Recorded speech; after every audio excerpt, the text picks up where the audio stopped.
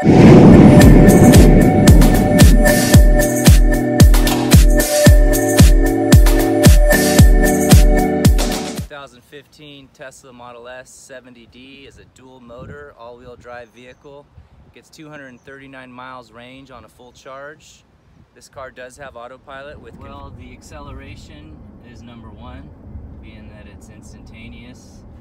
There's no gear shifting, it's just one drive unit. There's no gears, one gear. And also the use of the deceleration, the regenerative braking on EV vehicles. You rarely have to use the brake.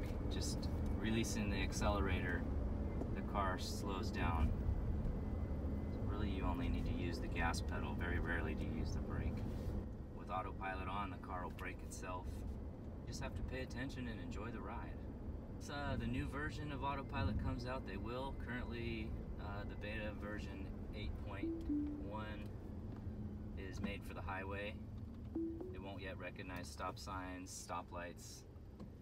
Waiting for authorization and approvals for all that to pass. If and when, we do not yet know when that'll be available. Autopilot version 1 that's out now. It's great on the highway. It's getting better every day, but they're not fully level 4 autonomous vehicles.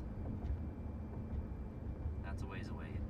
It's still pretty nice, especially in traffic. The extra cameras are like extra sets of eyes on the road, seeing whatever the driver may not see. Every so often you will get a little reminder in the screen to apply light force to the steering wheel to make sure you're staying awake. If you have a vehicle in front of you, it will stop at a stoplight, but it's actually reading the car in front, so it's piggybacking off the vehicle in front of you. That's why it's stopping at the light.